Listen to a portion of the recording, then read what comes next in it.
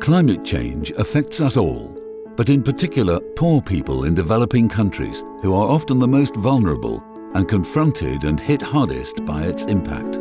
Climate change is linked to hunger, poverty, exclusion, inequality, and can be a driver of insecurity and migration. It's time for us, for you and me, to take action. This is the Climate Challenge 2030. The Netherlands is committed to the Sustainable Development Goals, 17 goals to transform our world. With our work on climate change, we especially contribute to the following goals: climate action, affordable and clean energy, and life on land. Goals that are linked to most, if not all, of the other goals, in particular the goals on zero hunger and clean water and sanitation. We were there in Paris when 195 nations unanimously committed to avoid dangerous climate change.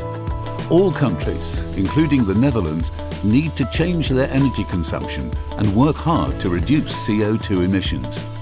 In addition, we are committed to support developing countries in reaching their climate goals.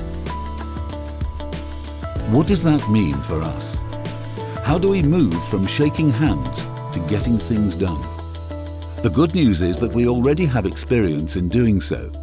Let's look at some of our recent results in the areas of renewable energy, land use and forestry, and water and food security.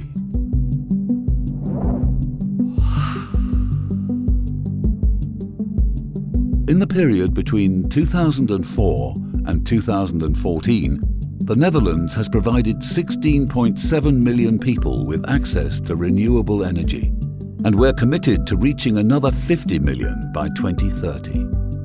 We do this, for example, by supporting local companies that produce clean cooking stoves and install solar panels for homes. This does not only avoid CO2 emissions, but also creates employment and opens up opportunities. For example, for children to read and learn in the evening, or for women who usually do the cooking to avoid having to do so in a smoky environment. And with a domestic biogas system, households can produce gas for cooking from animal manure and use the remaining slurry as a powerful organic fertilizer for their crops.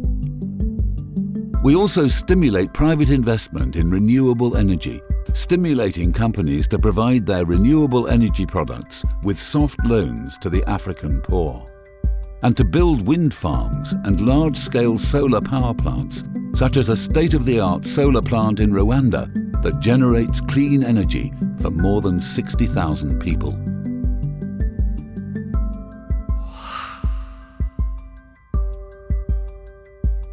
Through our work on land use and forestry, we improve the lives of people who depend on forests, make them more resilient to the impacts of climate change, and improve the capacity of trees to store carbon. A true triple win. We do so by fighting illegal logging and promoting supply chains that are free of deforestation. For example, by supporting Indonesia to become the first country that systematically controls, verifies and licenses legal timber produced and processed for export to European markets. Likewise, in Kenya, a part of the Mau rainforest is being protected by a community-based system that keeps out the cattle from smallholders. Dairy companies that demand zero deforestation enforce this. In another part, tea companies that are located just outside the forest serve as a buffer. In doing so, they protect the forest that provides crucial ecosystem services. By giving climate change a more central place in our programs on water and food security, we help people to become more resilient to the effects of climate change. Annually, we reach 5 to 7 million small farmers. In Bangladesh, close to 2,000 farmer groups have been trained in new agricultural techniques. As a result, rice production has increased by 11% and fish production by 34%.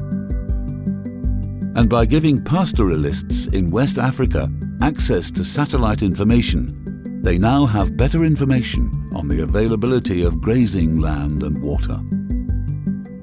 In 2016, almost 10 million people in deltas and river basins benefited from Dutch water management programs that, amongst others, improved their protection against floods and resulted in substantial improvements in drainage and irrigation.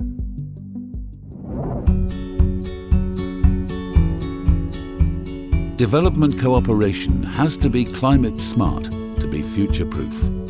We are proud of what we have achieved together with you so far. However, current policies are not enough, and we have a strong ambition to scale up our efforts. We can only do this together. So, what can you do? Do you see the relevance of climate change for your work?